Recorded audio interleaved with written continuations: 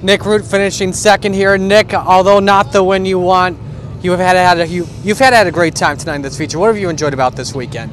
You know, sitting on the pole, that's definitely one of the biggest things to be happy about. You know, finishing second to Matt Janzik, that's also pretty convincing. You know, I had a bigger vibration, probably having a 75 lapper, I think I would have broke. Got some rear end leakage. You know, I'm happy with the finish. Thank all the crew, sponsors, everyone. Hats off to Matt Janzik. You know, he's one of the guys to beat, and he's been doing it for a while, so we're happy with this finish. What do you take forward into next season?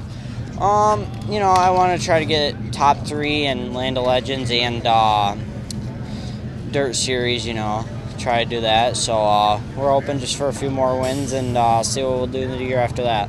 Well done. Congratulations on a great finish. Thank you.